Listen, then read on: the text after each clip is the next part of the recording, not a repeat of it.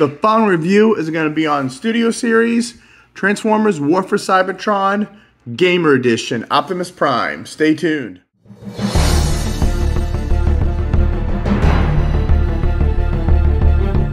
Rodimusbill here, and today we're doing a review on the Studio Series Gamer Edition, Optimus Prime, Gamer number 03. There's a Transformers War for Cybertron logo. It is the plastic-free packaging, the Transformers logo. It is a Voyager class, number 03. The other two are Bumblebee and Barricade, plastic-free packaging, except tape and glue. There is the War for Cybertron logo. There's the UPC.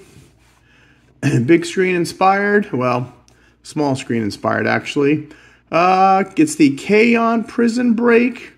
Optimus Prime enacts a plan to be captured by the Decepticons in an effort to save Zeta Prime. Backdrop included 22 steps, and he comes with a big old battle axe and his blaster. Alright, let's get this. Oh, and that's cool. You get the little gamer logo right there.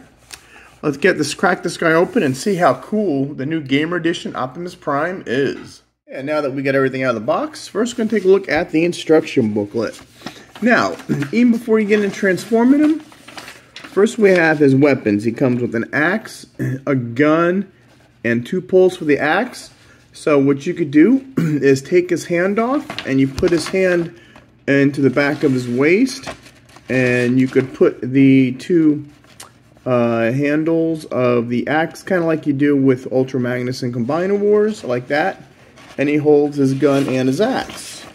Or, now this I don't understand. You've got, I guess it means you take apart the axe, and you just put one piece on the axe, and you could flip a panel over, and it's a 2-bladed axe, and he just wields it in one hand.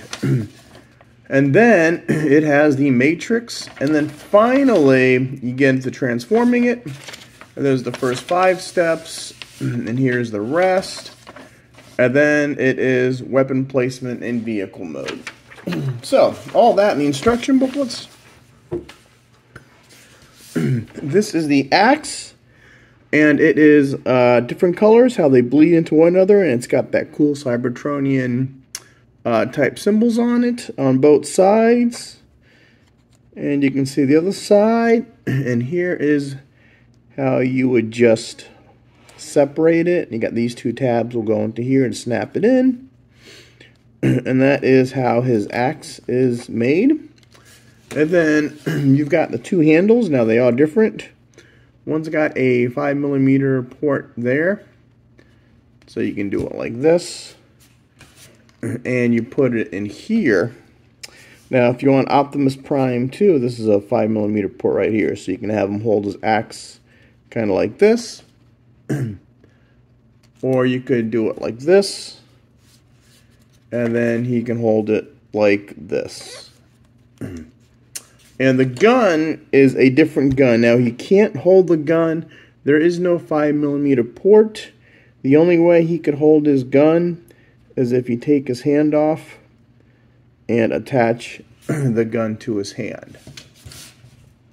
Before we look at Optimus, we're going to look at the Studio Series now. This is the backdrop. Now, I love how they've been duplicating the cardboard where you get strapped into with the background. Whoops.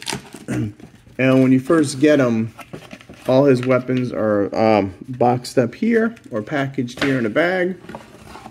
And this is the Gamer Edition. And this, I believe, is the backdrop included. What is it? K-On Prison Break. So, I don't play the games, but you got, looks like a big ship. I know it looks like eyes, but looks like a big ship. And then you can take Optimus and put him right there. And it says Studio Series. It's got the game logo 03. Gamer Edition Transformers again with the game logo.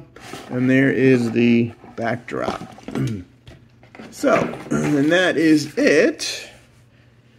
Now, before we get too far, we're just going to show you how you could pull the arm off.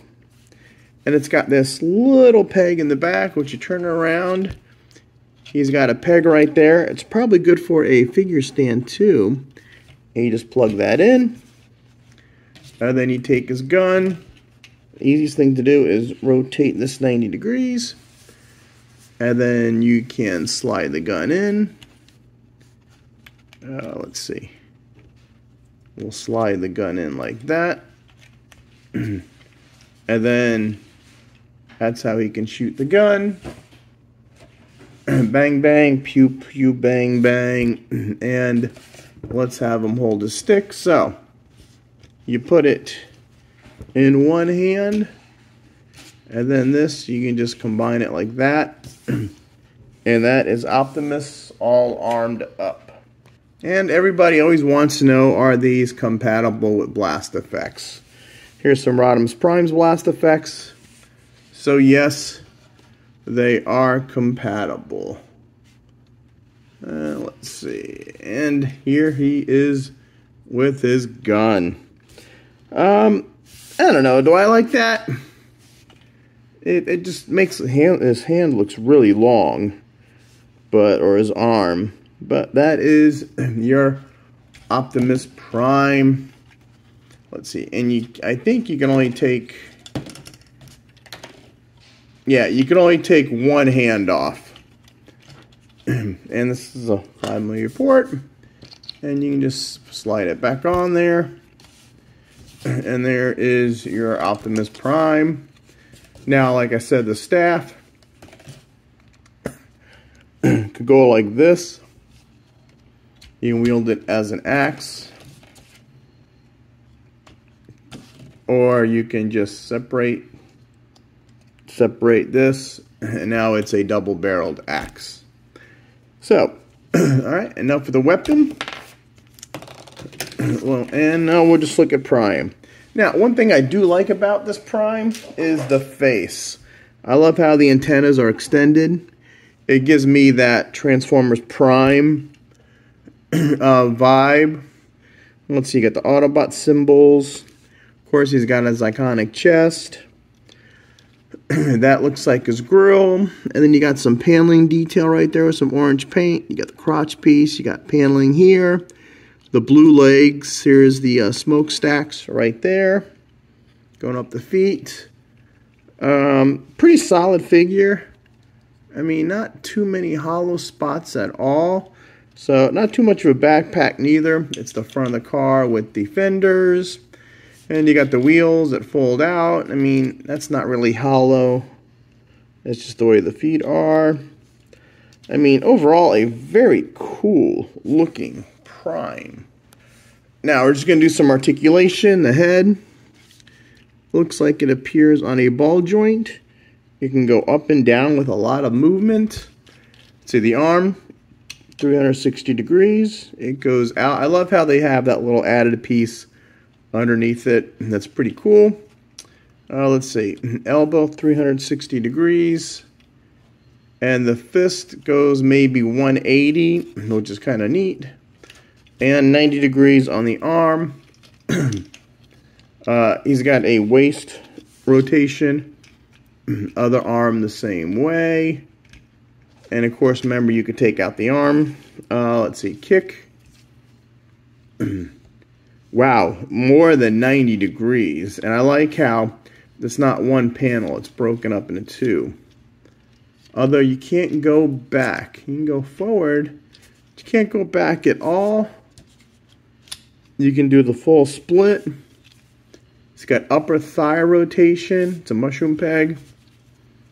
Knees are, that's about 90 degrees.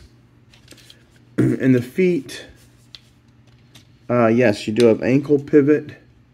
And they go up and down. So you can get them in some cool poses. And let's see. Whoops. We'll put this.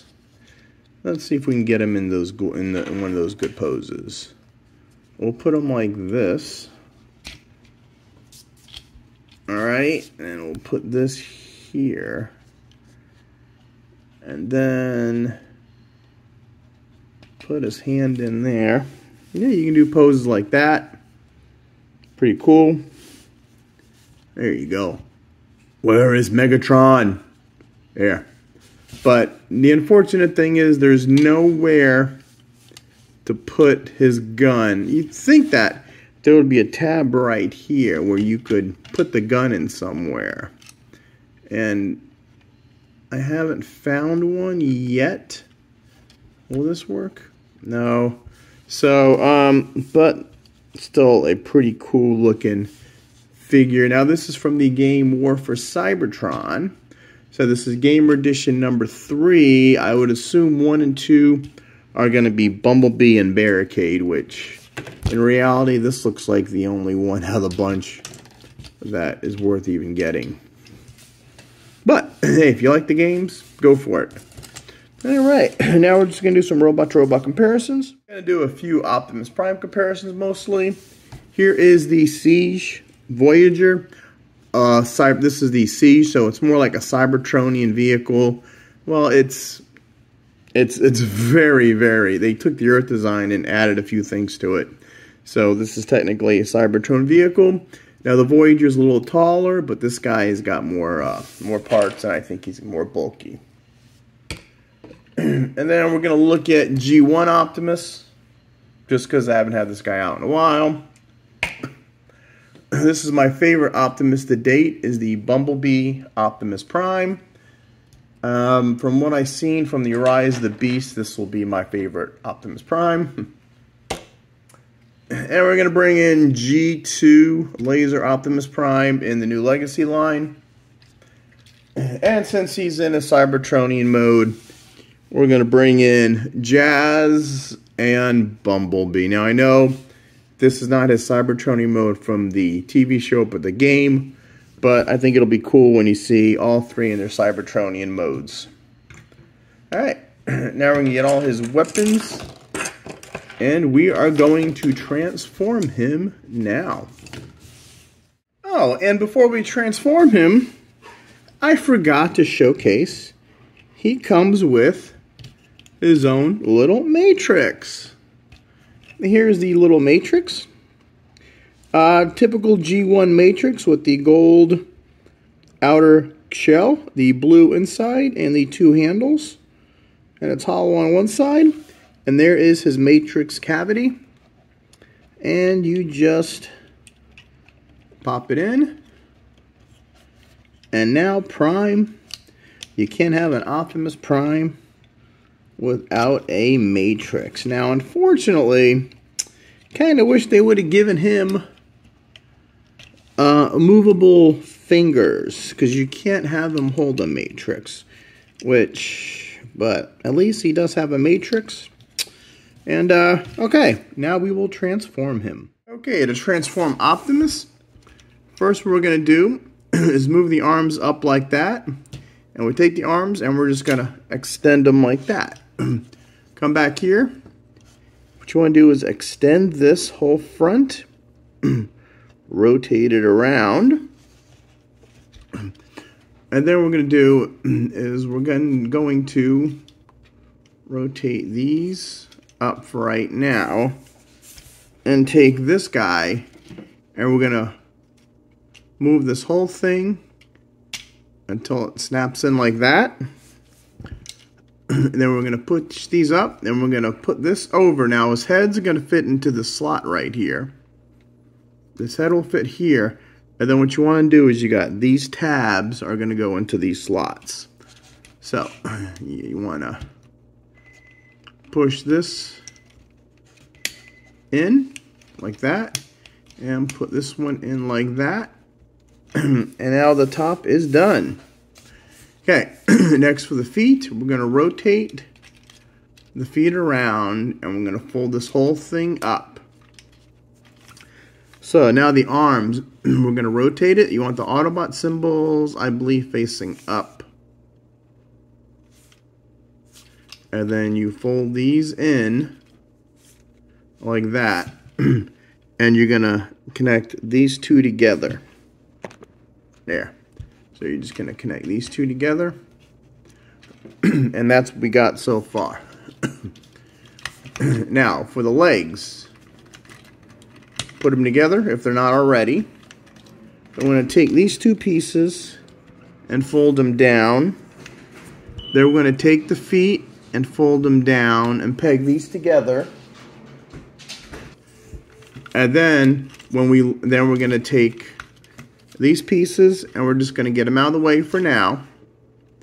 Rotate the wheels so they're facing out. Now you're going to fit these pegs into these slots. So they're at an angle. So you want to bring this down. And we're just going to put these here. Next thing you want to do is you want to take this, close this down. Now you're going to get this tab or this tab into that slot. You're going to fold these up. And that's going to snap in. And then you're going to fold this up. It's going to fit right in that little cutout. Like that. Pop that in. And these you can move out. And now we are done. And that is the vehicle mode. Whoop. And you just want to squish it all together so it's all nice and schmoozhy. And there we go. Now, to me it looks like an old 1940s or 50s car. But really, right off the bat, there's really no windshield. But why would Cybertronian cars have windshields back then? Okay, so first thing I notice is the silver rims with the red around it.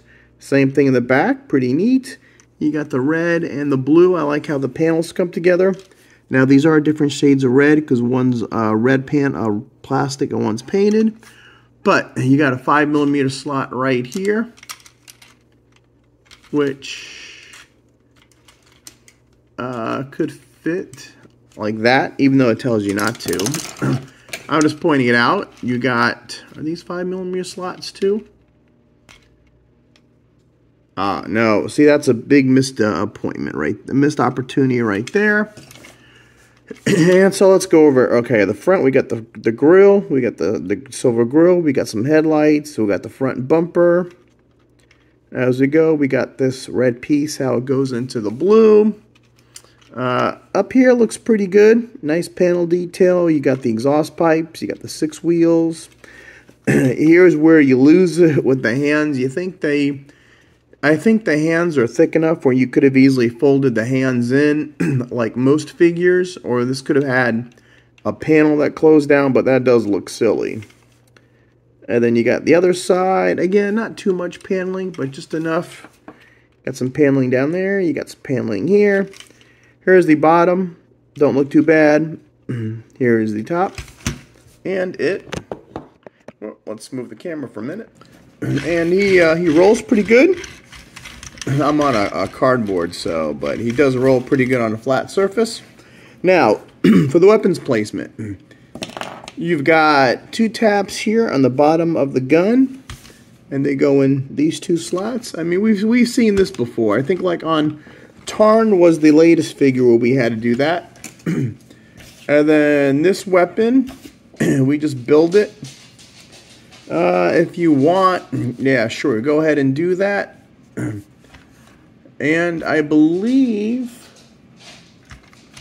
let's look at the directions real quick. Yeah, you put this, so it looks like, let's see, alright, it looks like you got this slot right here, and you got this tab on the gun, so, nope, that's not it either. Let's figure this out. I had it before. What could it possibly be? Oh, you know what? Maybe it is these 2. That'll work.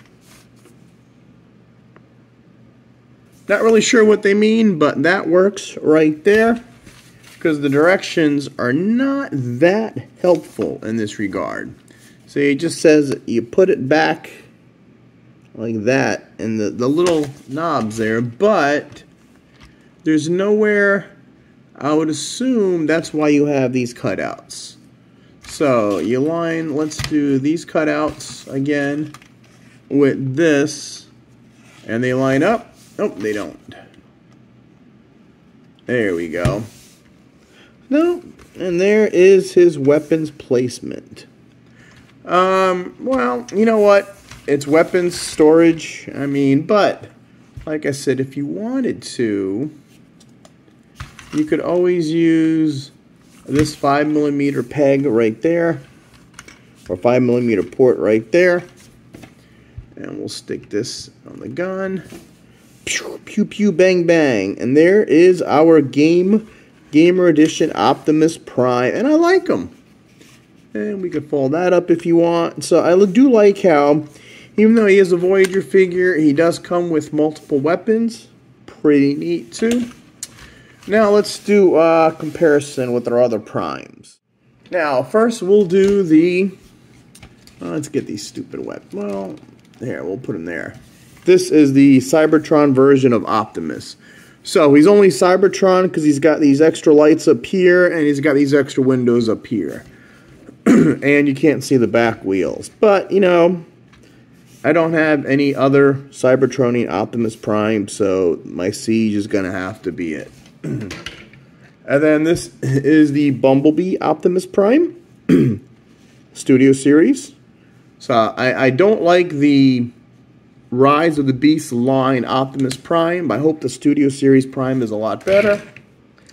And then G1, where it started all. G1. And then we'll throw in the G2 Optimus Prime. This guy's pretty cool too. And Voyager to Voyager. So they are roughly, this Voyager is a lot longer because basically it just laid down with the legs, and this thing you actually do stuff with the legs. So that's pretty cool. And then we'll do all our Cybertronian vehicles. We got Cybertronian Jazz and Cybertronian Bumblebee. So, not the true Cybertronian. I know this from the video game, and we are getting a Bumblebee War for Cybertron game. But you know what? This Cybertron mode is a Cybertron mode.